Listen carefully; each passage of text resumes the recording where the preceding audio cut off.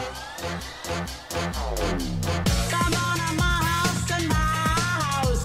I'm gonna give you candy. Okay, now we're really fucking business. Okay, hey guys, it's me, Darlene, your host. Back for another episode of Do You Remember This, a podcast about Hollywood's best, worst decade, the early 2000s.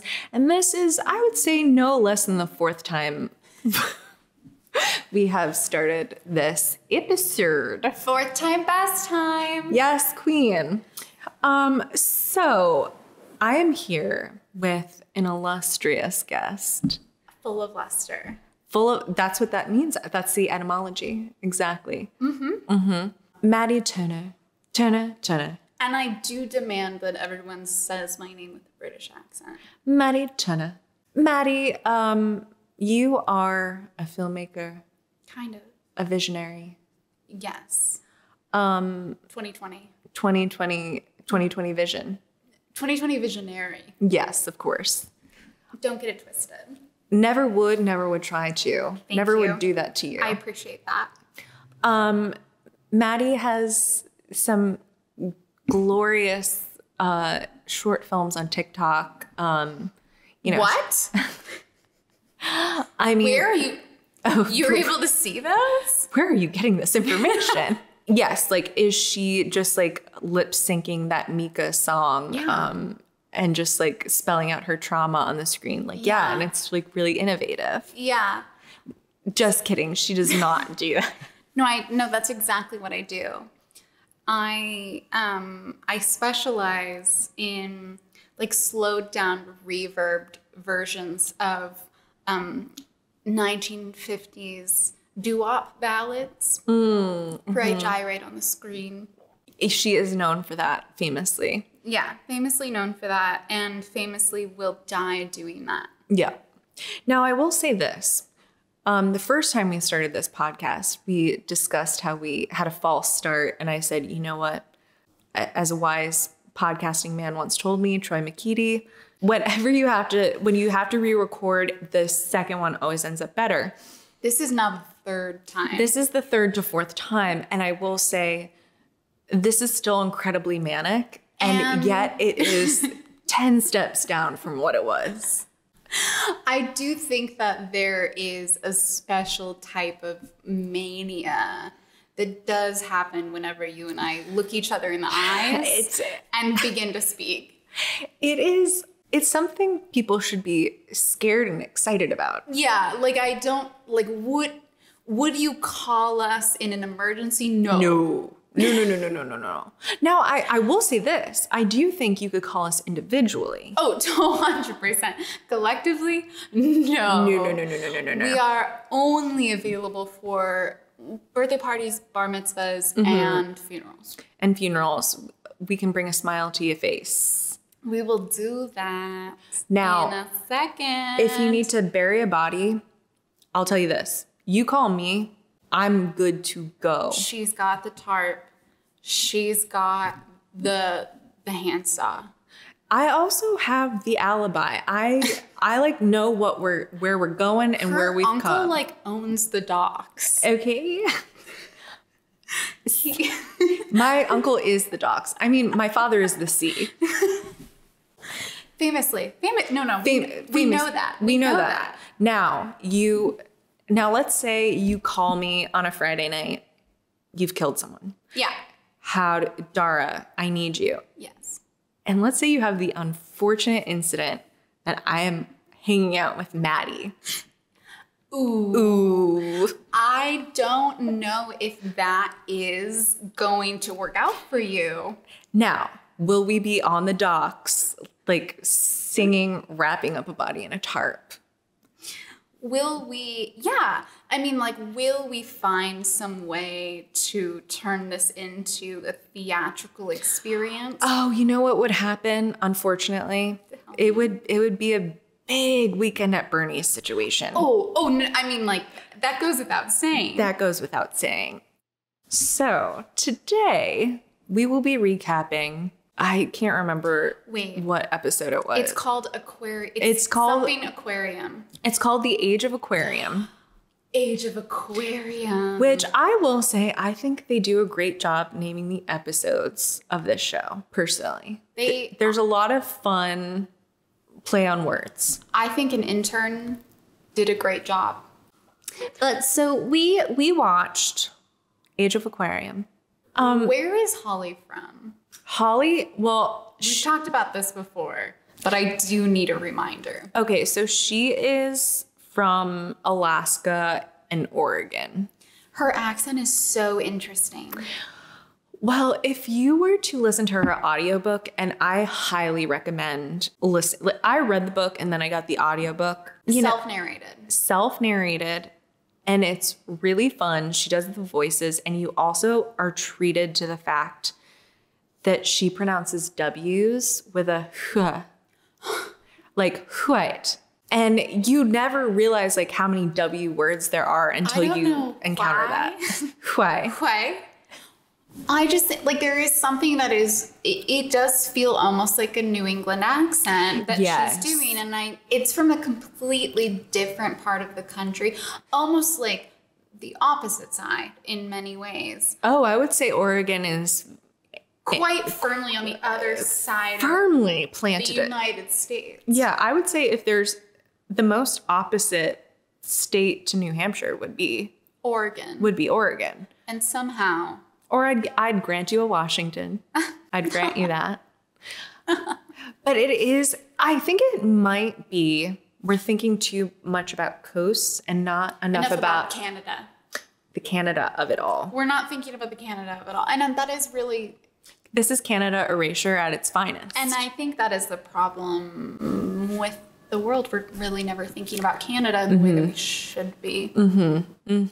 I will say, please, if you have the opportunity, listen to the audiobook and like really luxuriate and get into those whys. Those who, what, when, where, whys.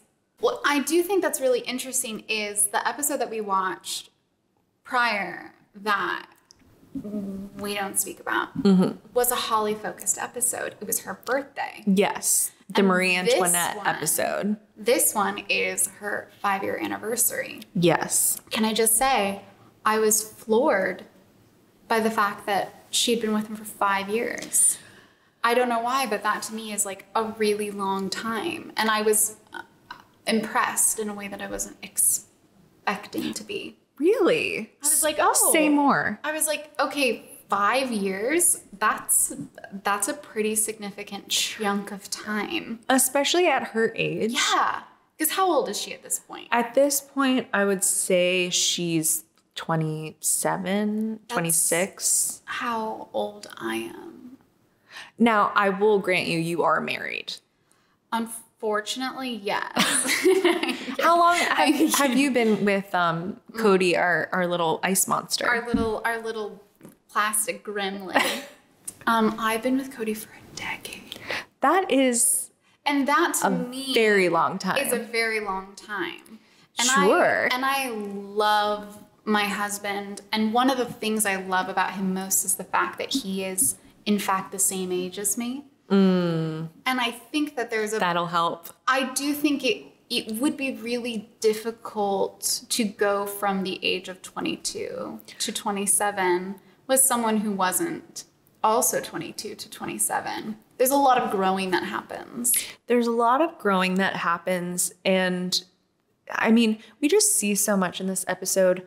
I feel like the unspoken thing is like the loneliness of Holly. I mean, how lonely she is in her youth, but also with one foot in youth and the other foot in a completely other generation. She's acting as sort of like companion nursemaid. Yes, nursemaid. Yes. Companion nursemaid, but still being like young and vivacious. I feel like, so there's a monkey in this episode. There's Coco, which, not the famous Coco. Not the problematic one. Oh my God. Coco the spider monkey, not the gorilla. Not the gorilla. Smaller. Smaller, longer arms. Graceful, long arms. And Coco the spider monkey lives, of course, in the Playboy Mansion Zoo. And we're introduced to her as having recently lost her brother. Luckily, I have another love in my life, and her name is Coco. She is a spider monkey, and she's sad because her brother died. Coco, come visit me, baby. Oh, I'm gonna go get some grapes, and then you'll come visit me. I kind of think of myself as Coco's mom. She's my baby girl. Oh, Coco, don't eat and run. Coco is somebody who brings a lot of joy to a lot of people, and I just want her to have a lot of human interaction so she never feels alone. It's really like, when you really dissect this episode, it's very much like it is a devastating episode. It's really haunting. It's a haunting episode. It feels it's bleak. It's Charles Dickens could never. Because, okay. We're cooking with gas now. Yeah. Oh, yeah. Oh, yeah. Okay. So it's a 5-year anniversary, which they really are hammering home that this is like a marker in Holly's life. They don't sit, not in hefts. Yeah, because that's what I was thinking. I was like, how long is this relationship compared to the other girls that he's had? Well, and so here's the funny thing is that in the episode, Holly says like, oh, I have 5 years under my belt. That's more than some people can say. But like in the research that I have done, I know that that is not really true. Like of the women that were her contemporaries, the early 2000s girlfriends, like, yes, that is true because they were there for like 1 to 2 years, 2 to 3 years max. So she is the most of her contemporaries, but this is a man in his 80s who has several 10-year relationships. Like what? Like he's been married before, I assume. He was married twice. Okay. The more recent marriage, that was, I believe, 10 years. He had 2 kids from it. They separated like in 98, and that was when he started taking on like the 7 girlfriends at a time. Got it. But then his first wife had 2 kids with her. That was back like in the 50s. Gross. When he started, disgusting time period. Ew, I don't like it. But then he also had all these other girlfriends in between that were still like 5 years-ish. Like that's like his sweet spot, I think, of like 5 to 10 years. No, wives are 10, main girlfriends are like 5. So you're a scholar of this. Sure. How long does Holly last after this? So at this point, I think she's got like 2 more years left. Okay.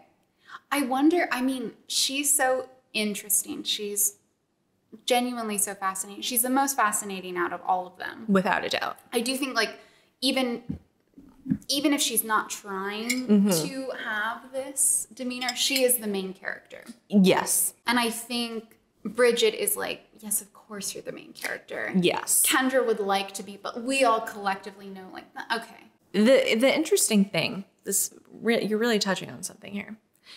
At the time, and some people would still say this today, that like Kendra was the reason the show was a success and that she was the big draw. And like, yes, but she is very much not the main character. No. She's like the ingenue, but like Holly is the diva. Yes, it is. It feels very like, I don't know, like what's a musical that would be comparable to this? Where I feel like Oklahoma or something. No, like she's Ado Annie. Yes. Like she's like, I guess no, because that's like, I was thinking Phantom of the Opera. Because, you know, roads lead to Phantom of the Opera. It's just like I feel like it's a very classic, like, two-hander musical vibes of the younger woman who is vivacious, and she's the slutty. Now, when I was in high school, whatever Kendra would be playing would be the part that I would go out for. Right. Like right. the sassy character. Yes. Fun, sweet, bratty. Brat. I love a bratty. We love a brat. We love a brat. We live for a brat. We live for a brat. And then Holly is... Okay, wait. I just had a thought. Okay. So in like the sort of the scholaryism of storytelling. Yes. Oftentimes there is the maid, the matron, and the crone. Yes. And I think like it's not as exact, but like the maid is clearly Kendra, the matron is Holly, the crone is Bridget. Maddie fucking Turner. You're completely right. And I do think that's why it works. Yes. And although I do think it could, it's not, what is sustainable? Nothing is. Death and taxes, that's sustainable. Exactly. But I think the reason why it worked even in the concentrated space that it was is because they each have their very specific roles that they were okay with. And the funny thing is that they had their pop culture roles that were more like the Spice Girls of just like the very, I'm the sporty one, I'm the sweet one. Yeah. Whatever. But really, if we're going back to true storytelling, Greek mythology, maid, matron, crone. That's what we're working with. And I do think that if you added anyone else into the equation, because they do eventually, right? So in the 6th season, yes, our core 3 leave the mansion. They bring in a new core 3, but then we still have ties to Kendra, Bridget, and Holly, but they're not living in the mansion. And then there's 3 new people living in the mansion, and they're the stars. So we see much less of our original 3. That is fascinating. So they all collectively decide to leave? Okay, so this is what happened. Okay.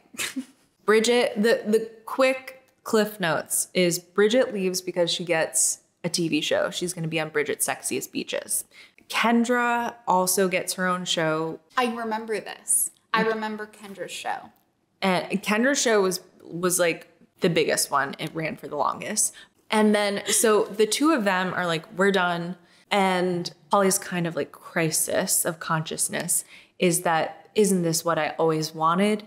To be the only girlfriend. And then she got it and she said, adeuces. Ooh. I do not want to be alone with this person. And then she moves out because so the 6th season was supposed to be Holly and Hef all alone. Like a Nick and Jessica. Exactly. That was Married Live. It was going to be like Holly working at the Playboy offices, like doing the photo editing and living with Hef one-on-one and like them living in marital bliss. Right, of course. But then she just like realizes I can't be alone with this person. Listen, Holly's so fascinating. She's the most. And the fact that she cannot operate in the situation that she's in without the other 2, even though you can tell, especially in this episode. Oh, yeah. She is truly like, she's saying without saying every single time, I wish it was just the 2 of us, me and Hef. But when she gets that, not that she only wants what she can't have, but it's like, it's deeper than that. I think it's really about like when you're unhappy, instead of being honest with yourself about like why you're unhappy. Right. And the most obvious thing would be, oh, I'm unhappy because I'm 25 and my lover, my partner, my liver is I'm not just an old man, because that's not exactly what it is. He's a public figure. He's a womanizer, quote unquote. Mm-hmm. He doesn't, I don't know. I think it's actually like there could be something really, there might be something nice about being with someone who is not entirely into you. Yes. Like the idea of being, like anytime there's any sort of really distinct conflict, It's that immediate like, oh, well, it's because of this. It's because of this. It's blaming every other thing on your unhappiness instead of realizing I gotta like actually just change everything about where I am. I actually hate myself and have always hated myself. And I'm gonna need a lot of therapy to not do that. And nothing in my immediate vicinity. All these things I've worked for. It does feel like there is like an escapism to the idea of the girls next door. Yes. And I think that's what they're like like I think the idea of being like so hot that like an old man would just like pay for me to live with him and like do nothing but be hot and like live with him. But that's actually really miserable. Like even if you go on vacation, it's still you on vacation. Wherever you go, there you are. Exactly. Even to the Playboy Mansion. Well, and the thing is too, is I think it's like, oh, look at these things that I could potentially have. Like, you're still with an old man who's not even going to be able to keep up with you. Yeah. And enjoy these things in the way that you want to enjoy them. And now I would actually say there are probably some older men or old men who maybe like keep a woman. Absolutely. Or someone who's like just not interested in a younger lifestyle. And I think it can totally work. I think it can work, but with Hef specifically, it's like, I'm going to promise you this beautiful lifestyle. And then when you're actually in it, there's dog shit on the carpet. There's dog shit on the carpet and you actually don't go on vacation. No, and it's like, okay, so we talked about this before, but I think there is something so interesting about how like Holly is like a metaphor. She truly, like everything she does is so symbolic. Like the fish in the aquarium. What's up? How are you? Holly. Bob Morris is our fish man, and I wanted to get Hef for our anniversary some new fish to add to the aquarium and the aviary because he's always complaining that the fish aren't colorful enough. I know, I definitely want a Nemo and Dory. He has to have his friend Dory. Like, come on. Oh my God. The monkey in the cage. Marie Antoinette. Melted cheese. I think like the fact that she felt so much kinship to this lonely spider monkey in a cage. It writes itself. Okay, I wonder, and I feel like I already know the answer, but like I really just want to be transported to this place in time and to just like watch it. I remember watching the show and like I was not picking up on these themes at all. But had I been an adult watching it, I wonder what it was like for the producers to be like sitting there and being like, damn it, man, we really fucking did it. Like, she is in the cage. Do you think, okay, hear me out. Do you think, because like in my mind, like I don't want to think that they knew that. I want to think that it was like, it's so accidental. Yeah. But like in order to have like a fully grounded understanding of that, like, is there a reality show right now that we're looking at that we're not seeing the symbolism? Like The Bachelor, The Bachelorette. I mean, it's so curated and it's so like become a product of its time. I think. And the Kardashians own their narrative so much. It's so different than like there's no real producers involved in the Kardashians. They're the producers. I think it would have to be a really small show. Yeah. Because the stuff that I watch is like The Real Housewives. Right. And they, at this point, it's been on for so long, they know what they're doing. They know when they have a moment like Holly with the monkey in the cage and being like, I just want to take care of something and for something to love me unconditionally. I want anything to love me. Anything to love me. Literally anything.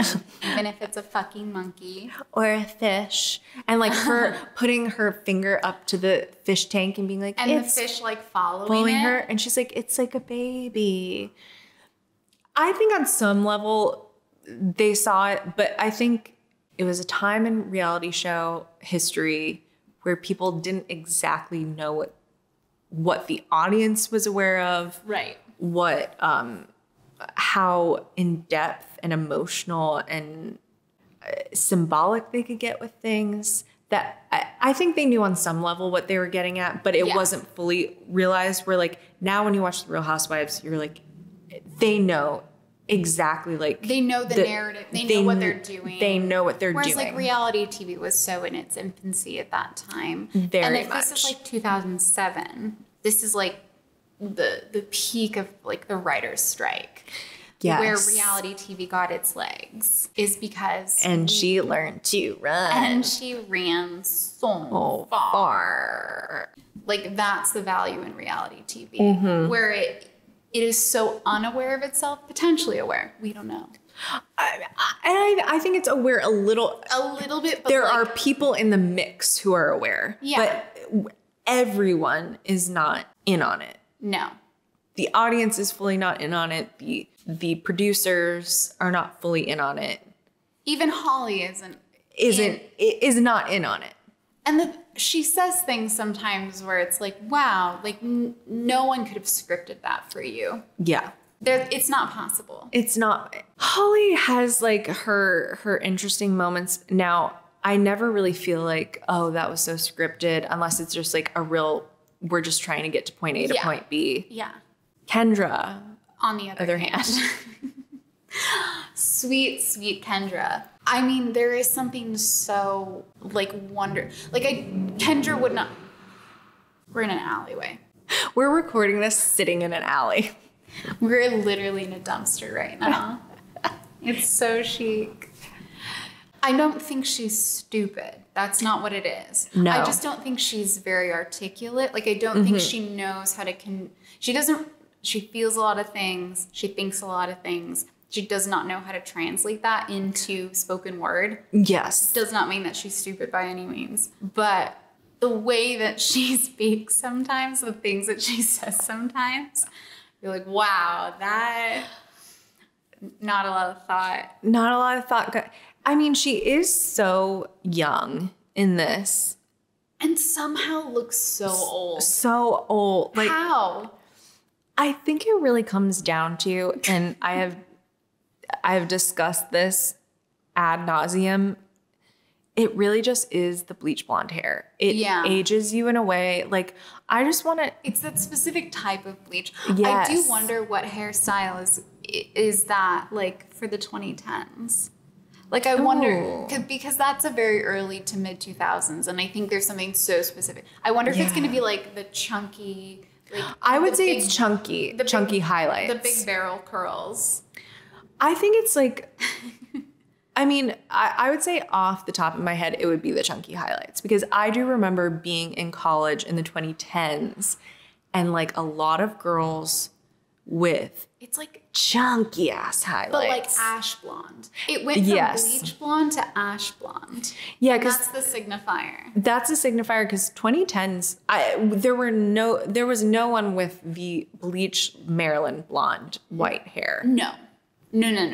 We had learned about purple shampoo. Oh, honey, you guys, you gotta get some purple shampoo. All I can think about is, I wish they had some purple shampoo. I wish those girls had some shimmer lights.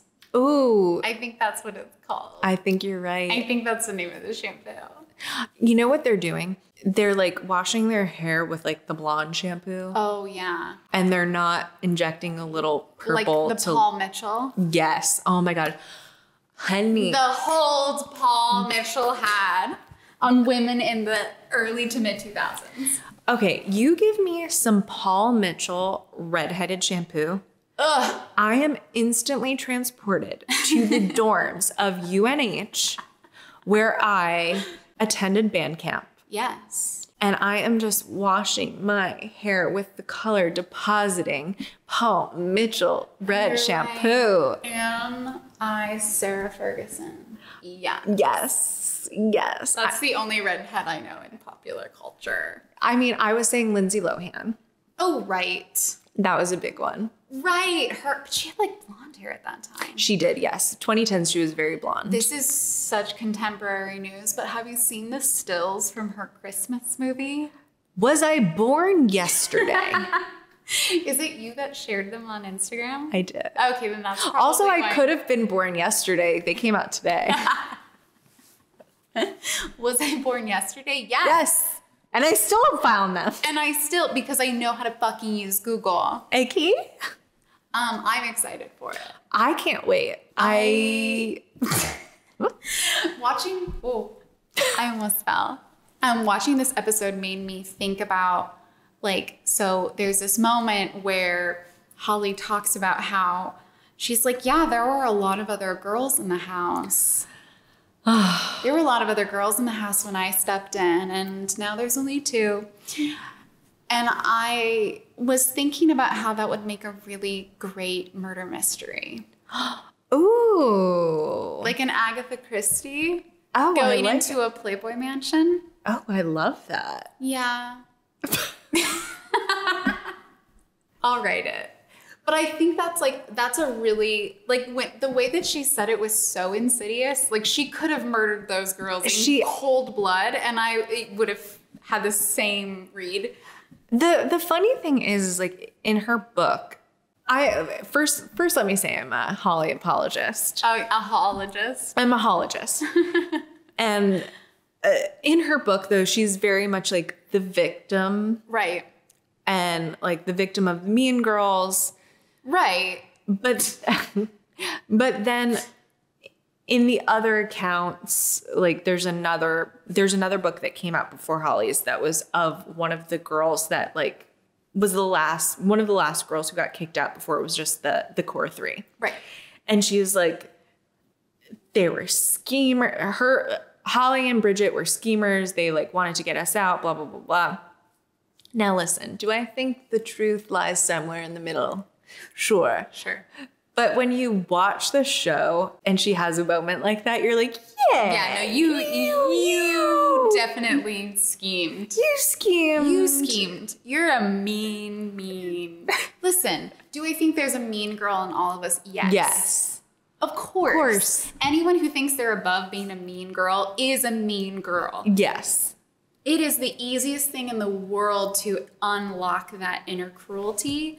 That's our job as human beings, to not indulge that. Exactly. So I totally believe Holly, especially with a little minion / crone like Bridget, who is such a beta. Like, we love a beta, but she's a beta. She's a beta, and she knows that, and she owns it, and she works it. She works it to her advantage. She's never once thought that she's the alpha. And I really love that about her. Me too. I think that's what makes her so successful, is because she is unapologetically a beta bitch. So in the DVD extras, right, of course, of the first season, they have these screen tests with all 3 of them separately. And they talk to Bridget. And they're like, do you ever get jealous? Which is like a big question that they always ask the other girls, do you get jealous? And I know in the core of my soul, they are never jealous because they do not want to be where Holly is. And Bridget, when they ask her that, Bridget is like, no, I mean, I just like, I have like crafts and hobbies. Like, I don't have to like give this old man a 5-year anniversary gift. And I don't have to like be in bed with him and watch old movies while he like gums some clam chowder. Yeah, no, like I get to just live in this cute little house and have all my fun hotness paid for. I enjoy myself quietly. I come in when necessary. Like I clock in, clock out. Yeah. And I'm not, she's not, you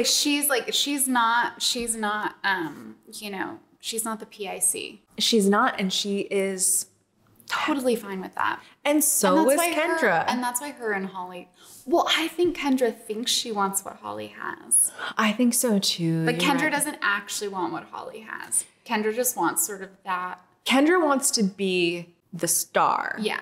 But she would never put in the work that Holly put in. And Holly knows that. And I think that's why Holly was never actually like threatened by her. Yeah. The episode we watched last time where Holly gave her the costume that she like wouldn't wear. Yes. Everyone was like dressed up in these gorgeous costumes, and Kendra looks like such a dumbass. She's wearing like a ponytail, and everyone is in like full Rococo, like 17th century garb. Or I guess it's 18th century garb. You fucking idiot. I'm so dumb. So sorry. I do think that there is an element of the way that you'd be annoyed at like a little sister. Yes. And you'd be like, you can do better than this. You can try a little harder. Yeah, you can, but not like an actual rival. She brought her the costume because she knew that it would be 20 minutes before and Kendra would be running around like, I don't know what to do. I don't know what to do. I don't have anything to wear, so I guess I like won't come. And she'd like make it about her. Mm-hmm. And Holly didn't want that. Holly, at the end of the day, would be a great sister wife. I mean, she truly is like a sister wife. She is a classic sister wife. But I do think like she could operate well in that system. Because she does. Okay, so have you ever watched the show Sister Wives? Oh, yeah. Oh, God. There's no Robin, you know? There's no Robin. There's no Robin, and that's why it works. Mm-hmm. Because, okay, so did you hear the news? One of the sister wives, Christine, she's leaving. She's left. She's gone. Which one is she in like the marriage order? So, okay. So the reason why I brought this up, and I love this, I love this term. So Christine was the third wife. So there's Mary, Janelle, Christine, and then Robin. And there's, a pretty big gap between Christine and Robin. Christine called herself the basement wife, which in the culture is like a thing where you are the wife who's literally relegated to the basement. She was not relegated to the basement, but like you're the basement wife. Yeah. There's the gals who get the master bedroom. There's the gals who get the upstairs bedroom, and then there's the attic. And then there's the basement wife. And she's like, I'm the basement wife. But yeah, you bring in a Robin and she trumps everybody. And I don't think Holly's not a Robin. No, she's a Mary. She is a Mary. She's not a Jeanette. Jeanette's a Bridget and Kendra's the basement wife. Or do you think differently? I think Bridget is the basement wife. Ooh. I always thought Jeanette was like, so she was chill. She just like didn't care. Okay, Janelle. So Christine was the basement wife, but Christine cared. Right. I think that Bridget is the Christine. No, actually, Kendra's the Christine, and Bridget is the Janelle. Janelle was always like nah. You're totally right. She didn't care. She was there. She was along for the ride. She probably was like some sort of closet lesbian. And I just want to hang out with a bunch of girls and run my family. I want to have my family, not have to like deal with some guy's sexual whims all the time. No. She's like, I don't care. I don't give a shit.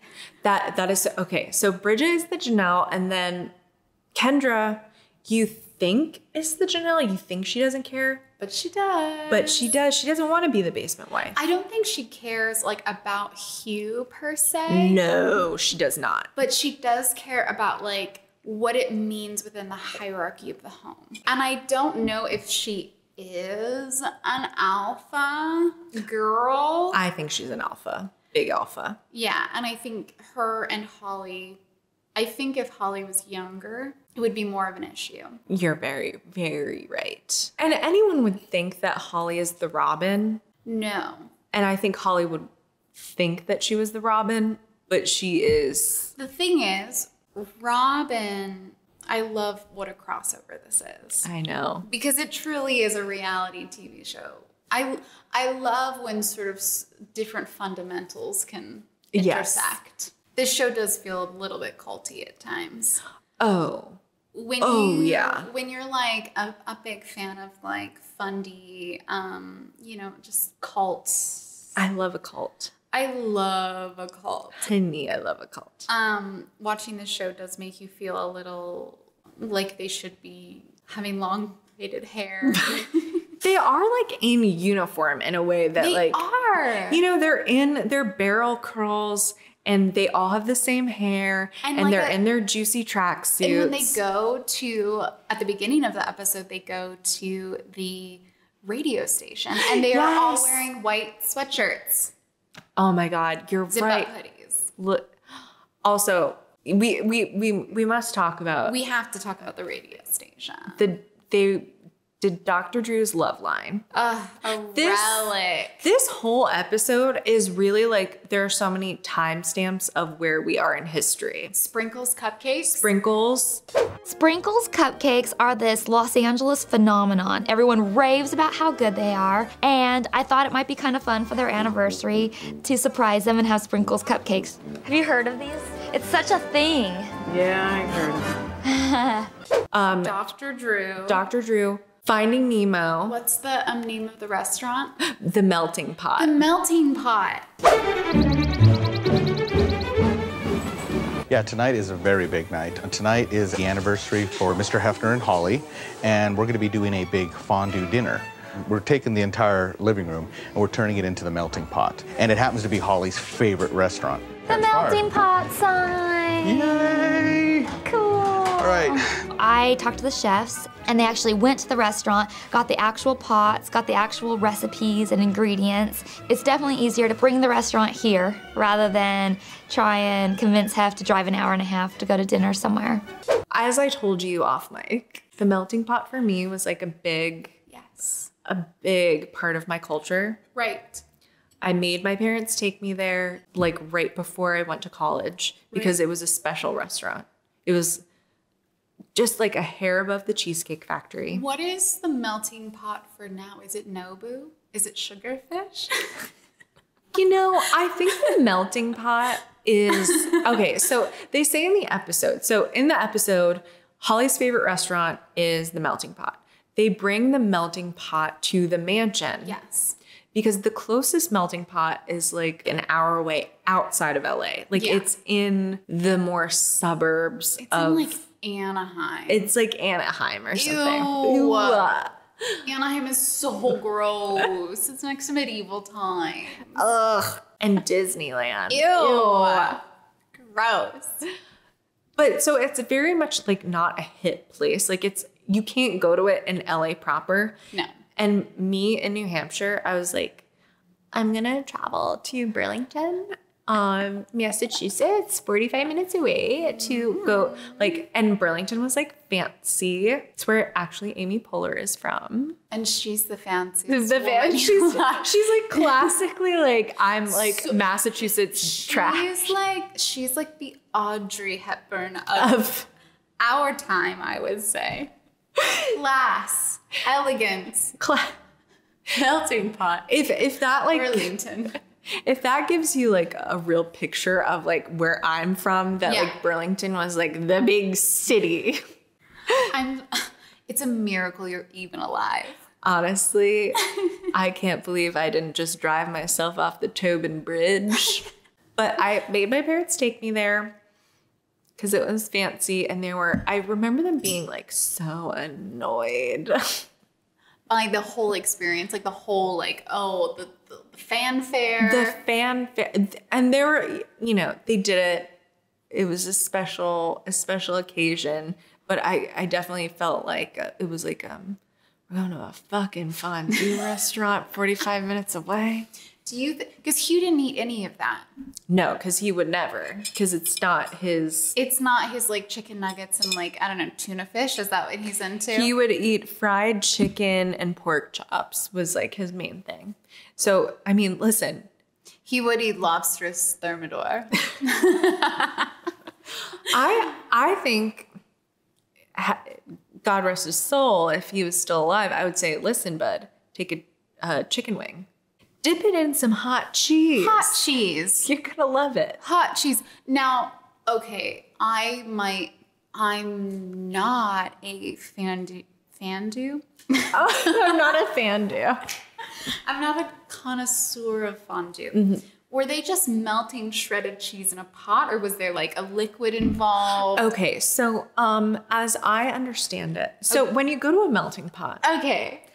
it's a real That's like where we're going right after this. honestly, get in the car. We'll finish this in the car. So the way I remember it is it's very much like a table service flair where you're like seeing them do it. They're throwing everything in front of you. Like a oh my God, what is the name of that fucking restaurant? Like a Benihana. Yes. It's like a Benihana. Oh my God. They're throwing cheese in, but I think they're also throwing in like a milk. Okay.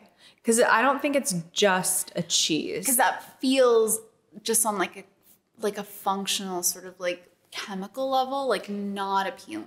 No, it's like yeah, it's like, okay, how does one make a queso?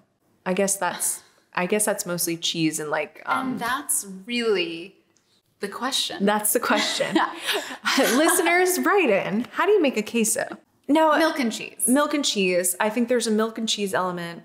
There's a little bit of magic involved. Absolutely. Now, also, you go to the melting pot and it's not just like, oh, here's your cheese, here's your cheese appetizer, here's your main course, and here's your chocolate fondue. Right. There's a full menu of options. So it is, do you want a cheddar? Do you want a Swiss? A Swiss. Do you want spicy? Do you want a feta? I don't know that they're fucking, I don't know how feta melts, baby. I don't know if you're dipping shit into a feta, okay? It's Greek. It's all Greek to me. It's all Greek to me, baby. It's really like a table side like guacamole experience. Oh. Where they're like, and they're just like throwing shit in there. Throwing it in, and they're you could like poison someone so easily at a melting pot. We're really coming up with some really fun script ideas. I think this needs to happen. I do think there needs to be a Girls Next Door murder mystery.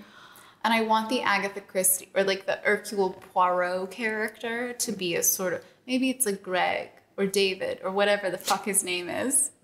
Who's there just Brian. Brian. Oh, Brian. It's a Brian. It's a Brian. And he's got some really cool frosted tips. Brian, I'm surprised as a man who doesn't have frosted tips, but I guess we were past frosted. No, we were not really past. No, I mean, no, because what we were doing in 2007 was like the Jersey Shore spike or like the full skater shag. It was like the helmet hair. I wish Brian had helmet hair. That would be fun. Zac Efron, just like, I don't even know what you'd call it. It was sort of just a hair shield. Boys didn't know, they weren't allowed to cry yet. So they had to cover their faces. They just had to cover their faces with just a whole lot of bangs. So, like all bangs. All bangs. Like men were just fully bangs. All bangs, from no like feelings. 2007 to 2011. Those were the days. Oh my God. What? We're like almost at an hour. Oh my God. We're just like so good at this. We really can just like riff. I feel like I'm saying this and then I'm gonna listen back to it and it's us just like not even speaking English. You're like, what the fuck is wrong with us? These people? What is wrong with us? So do you have any parting thoughts? I think I would like to see this done again. Like we're rebooting a lot of things. You mean just doing the podcast again for the 5th time? I would like this recording to not work out. So we just keep, this is the only way we hang out is just having to record this one podcast. No, I would like to bring Girls Next Door back. I would like it to be with maybe like an Elon Musk-esque. Oh. Like if Elon Musk was like, I'm going to just have 3 women live with me at all times, which is inevitable. This will happen. Yes. I would like to document that, and it's sort of the version of the opulence of the 2020s is like minimal, like white marble granite. I would like to see that. And I would like to see the girls next door, but 2020 Elon Musk. And I would like them to be like, I don't know, like pansexual ASMR artists. God, I'm like, it would One of them is just a robot. I feel like it would also look so much more cult aesthetic. So cult. So cult. Like, I feel like they'd all be in some sort of like potato sack top and like a prairie skirt. Like a Yeezy prairie skirt. Yes. Like a Skims prairie skirt. Yes, a Skims prairie. It would be like a Kardashian crossover. Yes. They're involved cultish. somehow. They're somewhere in there. I do think like at some point, Travis and Courtney will invite 2 more women into this. And that is what I'd like to see. They are ripe to be like, we have an open relationship. Yes. The stuff that they're like sprinkling with Megan. Yes. I MGMK. I think they're going to, here's my prediction. Okay. I think we're about to like come into like a swingers culture. 100%. And I think they are going to They're be gonna the lead ones to usher it in. Oh, yeah. No. I think it's going to be like it is going to be like a very chic celeb thing to do. Yes. And like it will trickle into the mainstream in like, you know, kind of like a lamer way. Yes, like, of course. You know, no one can swing like celebrities can. Yeah, because like most people are ugly. I would like to see that reality show. I would too. I want to see the Travis Barker commune. The Travis cult. The girls' mosh store. But I do think Travis and Courtney would run the cult together. Girls Next Door, as it was, cannot work today because no one would be okay with watching a man and like his concubines. But if it's like a girl boss, like girl boss, unhinged girl boss energy, and her like beta tatted little bitch husband. Yes. That's what's going to run the cult. That's what's running the cult. That's engaging. Oh no, this is under the guise of like feminism and sex positivity. And it's like, well, a woman is doing it, so there's no abuse. There's no abuse. This is, what are you not sex positive? We're not exploiting women. No. A girl's doing it. Okay. Girls can't exploit other girls. Gloria Steinem wrote that. Gloria said explicitly, there's a special place in hell for women who don't exploit other women. Ruth Bader Ginsburg. Those are my closing thoughts. I give it 18 months. Honestly, I think we need to like make a call and just make sure that we get some sort of producing credit. Yeah, no, 100%. I do think, so Travis Barker is the lead singer or the drummer of what band? Blink-182? Yes, that was, you really showed your age there. I literally had no clue. I know who Tom DeLonge is.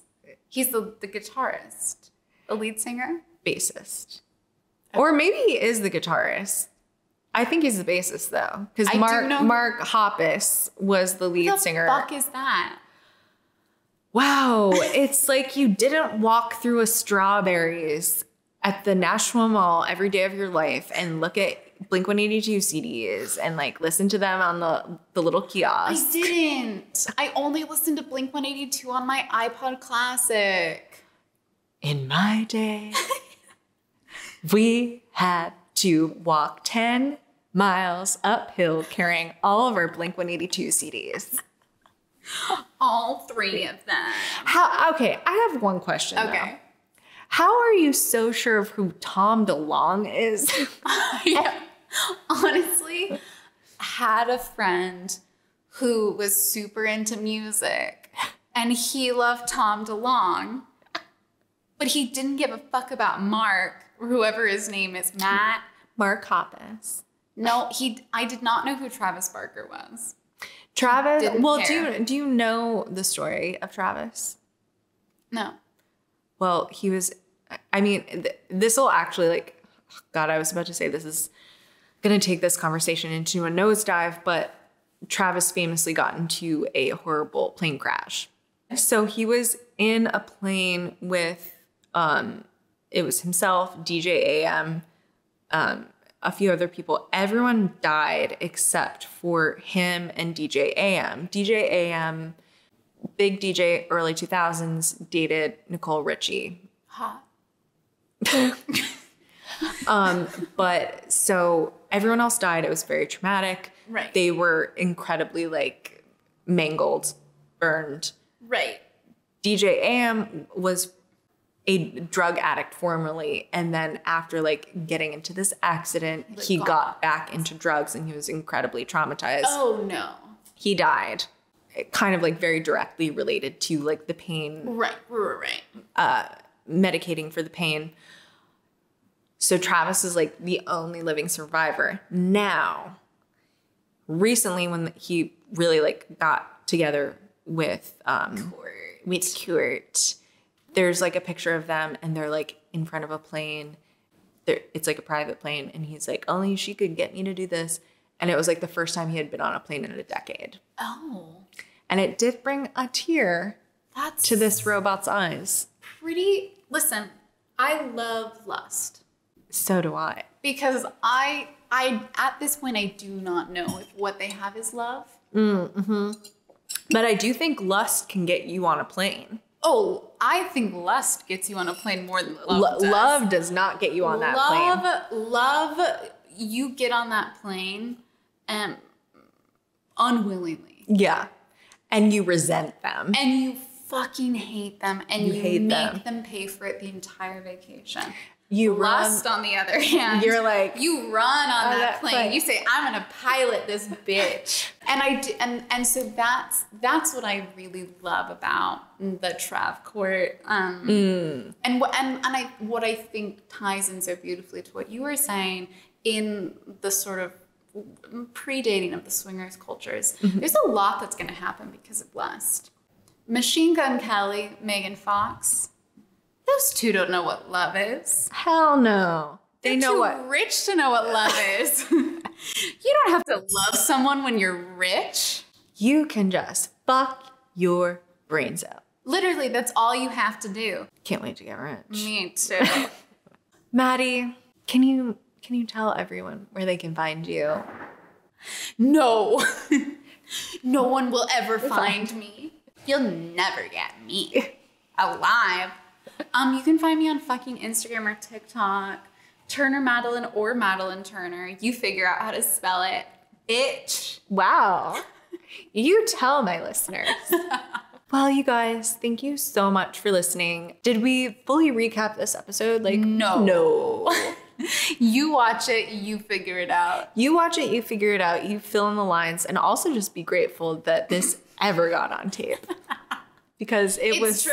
It was touch and go. It really was. And you know what? Anyone else would have kicked me out of their home after 2 hours of just clicking buttons and going, can you hear me now? What about now? I'm playing Can you solitaire. Talk? I'm playing solitaire. All right. Bye.